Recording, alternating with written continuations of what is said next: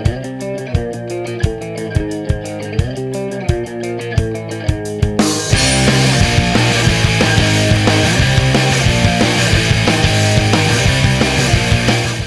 posters. We all love movie posters. We get excited when we see one of our anticipated movies get a cool poster art. We all decorate our rooms with a few of our favorite movie posters.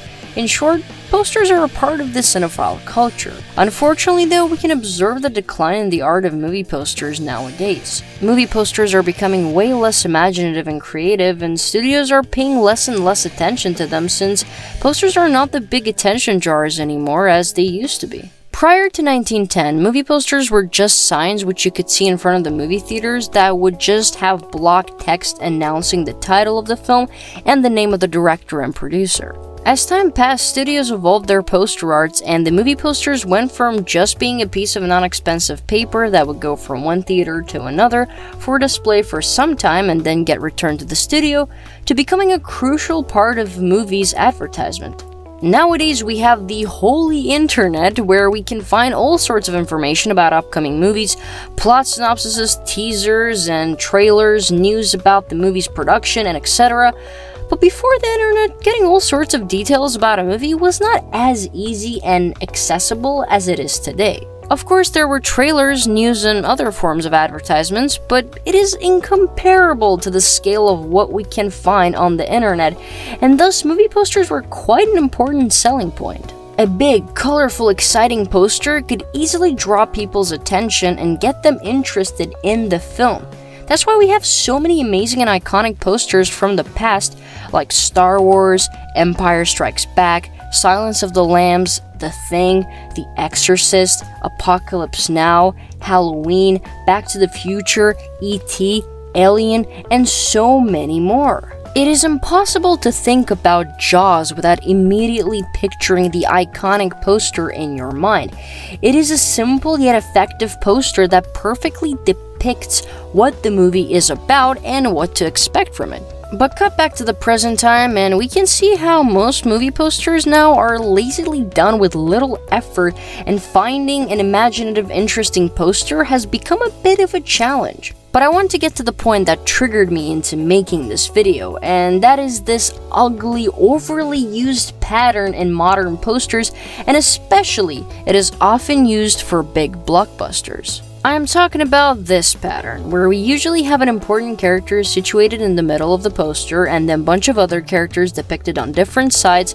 The size of the depicted character depends on how important the character is to the story. I did put Force Awakens poster as an example for this pattern, although I don't hate the usage of this pattern on this particular movie, and in fact sometimes this pattern is suitable for a movie. A good example of this would be posters for Avengers Infinity War and Endgame. In this case, a big selling point for both of these films is all these MCU characters coming together in one big story to destroy their mutual enemy, and so this pattern works perfectly to depict that. The poster sells us this idea of all these Marvel characters in one movie, and the movie gives us exactly that. But unfortunately though, this pattern often is used just because they just slap the characters from the movie into the poster, and here you go. It just comes off as lazy, and it definitely is the case. Laziness. I mean, why bother, right? Where we can just use this pattern for the 100th time. We don't have to look too far into the past. Let's just remember the ugliness Disney presented us with poster for Spider-Man Far From Home. Oh boy, just look at that. They didn't even try. It looks so lazy, boring, ugly, and unappealing that frankly, it is kind of mind-blowing how they messed this up so badly. I mean, how can you mess up a poster for a character so colorful and fun like Spider-Man? Honestly, the first teaser poster was way better. They should have just kept that. But this is not the only bad one from MCU Spider-Man movies, believe it or not. There's also this poster for Homecoming. Oh, would you look at this beauty? So we have New York City as the background, good, and we can see the big image of Spider-Man, you know, he is the lead, and then we have Tony Stark, of course, he was important in Homecoming, and in the bottom right corner we can see little Happy and Aunt May. You know, Aunt May was not as important in that movie, you know, I mean, who cares about Aunt May, right? I mean, not like she has always been an important person in Peter's life. I'm getting a bit sidetracked, but yes, you get the gist. This pattern is beloved by Disney for some reason. You can see it in a lot of MCU films like Ant-Man and the Wasp, and also you can see it in their live-action Disney movies like Aladdin. I honestly think that there's this one guy who does posters for all of Disney's films and doesn't really bother with them too much. But Disney is not the only one committing this crime. Let's remember the poster for Terminator Dark Fate. Oh, what? You can't remember it? Yeah, well, I don't blame ya. It looks like the most boring shit you have ever seen in your entire life. Literally, what does this poster tell you? Absolutely nothing. It literally just tells you that these characters are in the movie, and that's it. They didn't even try whatsoever. Oh, or maybe the artist saw the movie and thought, well, I better make this poster as unappealing and lazy as possible to warn the viewers about this shit movie. Well, in that case, it makes sense actually. Whether it is the pattern like in Endgame or it is something like Far From Home, just having a medley of characters in the poster is what you'll see in so many movie posters of recent years. I get it, studios know that having a great poster is not the most important thing to sell the movie, and they're technically right. People decide what to watch based on plot synopses, trailers, and friend suggestions. And if you go to the movie theaters without knowing what kind of movies they are showing right now, you can just use the display screens in theaters to browse through what they have, or just check out their website. No one will just decide to watch something solely based on the poster. However, posters still have a function that I want to point out by giving you an example from my own experiences. Sometimes when I'm browsing through a website or any movie page, if I stumble upon a movie poster that catches my eye and seems interesting, I will Google the movie and see what it is about, and then if it's interesting, add it to my watch list. For example, last year while scrolling through a movie site, I stumbled upon Color Out of Space, and this interesting, vibrant looking poster immediately caught my eye, and so naturally, I Googled it and then planned to watch it, and still haven't done that, but hey, it has nothing to do with the movie itself. I just always watch things spontaneously regardless of lists I make. In another instance, not too long ago, a friend of mine recommended me a movie called A Scene at the Sea, and said that it was this pleasant, relaxing movie. So I searched it up, and when I saw the posters on Google search results, I immediately know that I wanted to watch it, since the posters as well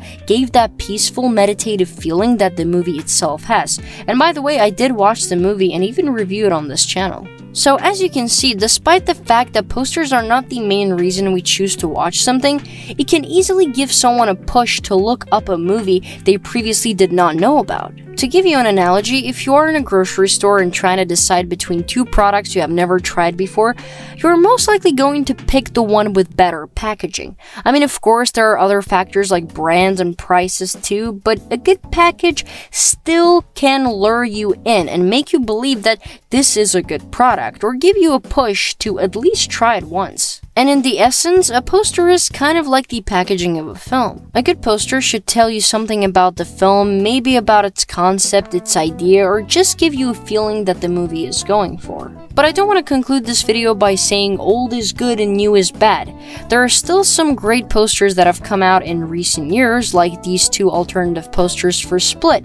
Just look at these beauties. Not only do they look cool, but also perfectly represent the movie's concept.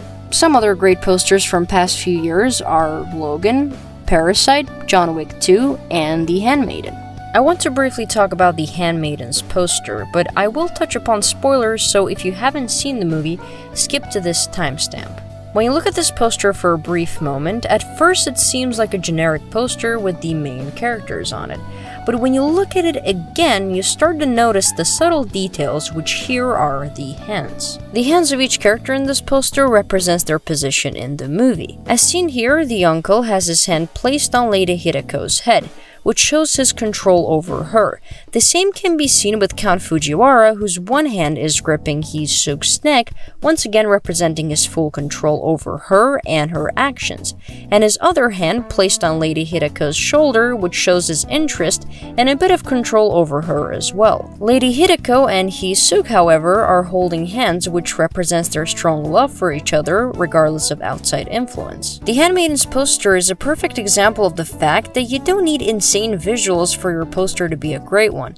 It can be a very simple one too, and as long as it has subtle details like that, it will be a memorable and a beloved poster.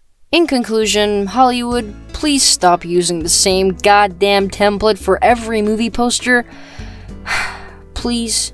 And most importantly, every digital artist in the world, take notes to never ever create anything like this atrocity.